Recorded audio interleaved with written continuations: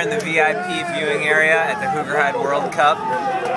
Got a great race going on. Stibar was in the lead, had about 10 seconds now. Looks like he's been caught by Niels Albert in the group. And it's going to come down to a great finish. They got about 3 laps to go.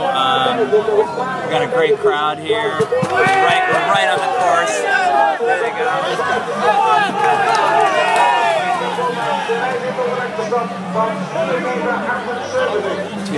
And Tim Johnson is having a phenomenal race. He was in 5th, made it back to about 11th. I think he's in 13th now. He's having a really phenomenal day, so we're really proud of him. We'll take you out to the race, and we'll see you after that.